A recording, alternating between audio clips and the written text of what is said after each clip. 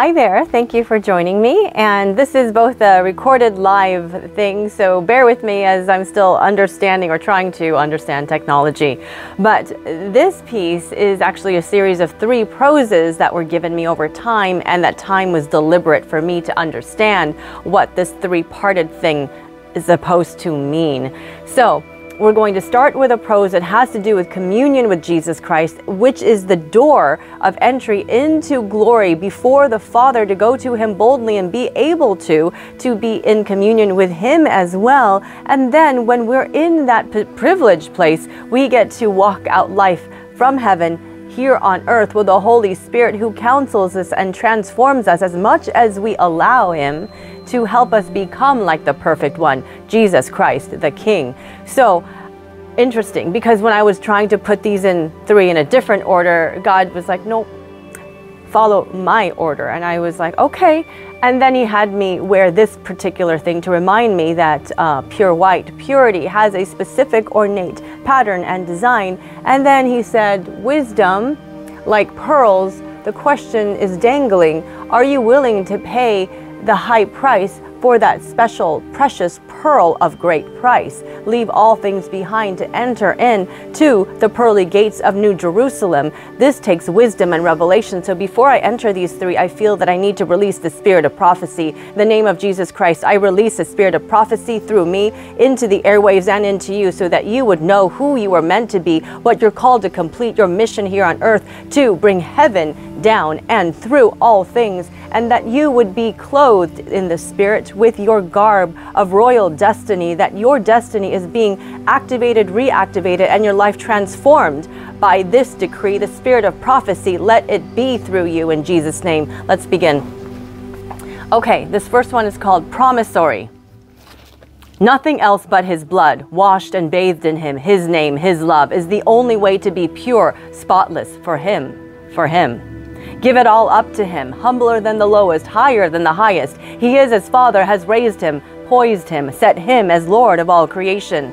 The expanse from earth to heavens is still not enough to give room, for He is beyond any scope and grasp, yet He comes, lowers Himself in a great love, and meets me and you where you and I are, and leads us to the beauty of Him, His meadows, and crowns me and you with His endlessness. Like me, says He, don't you know you are walking into gilded ways on high in eternity? There was nothing on earth or below or the space far that would keep me from reunification. Father is pleased to see you. Be sure you do. Spirit wants more room, more depth of song. I want nothing but all of you. I long, just as you do, to be with you. I must wait until the wedding feast, for you are the meal and my sweet, all that Father has promised me. Hold tight to what was with me, for all will be and more to come. Lord, let me. Help me never forget how low you went and still do, to lift me up to be with you again. Okay, the second one is called Good Friday. I'm a psalmist, not a vocalist, so bear with me. Holy Spirit, help me. Here we go. You are good, so good, Dad, you are good. If we believe, we receive you. All the good you are, all the good you've been, we'd see, we'd know more of you and your love. It's a power, more power, it's true love. We'd dream, we'd know, we'd feel, we'd become more like your Son, Lord Jesus. Father, Father, Dad, you are Maker, Yahweh Yireh, the One, El Elyon. Dad, you are Creator, you are Father of all. You call me friend. You have made me yours. You are sovereign, sovereign. You are sovereign, sovereignty. Oh, good, good Daddy. All power, my Father of lights. in your goodness, by your love, mercy. You are good, so good, Daddy. My God, for you I shine. My God, for you I shine. My God, for you I shine. The third one is called All in All. Your name is so great, so awesome, and to be reverenced. Blessed be your name. Hashem has become my dad. Blasphemy, silly, unsanctimonious. Hush the hating, jealousy, judgment. Wondrous is he. Holy, holy, holy might and majesty. Only the one, true one, could bridge the divide, an expanse too great for any other to cross, but that he did, and did so for me and you. I see you, still on that hill coming for me. I am the chosen child of the one Elohim, the one who bid me into his stay. Stay with me. Eternity is our place.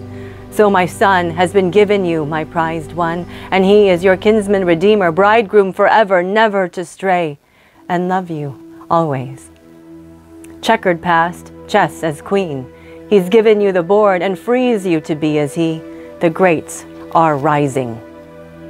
The spirit, your very breath, your becoming.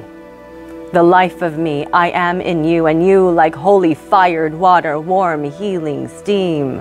Breathe, grow, others breathe you in, precious is each soul.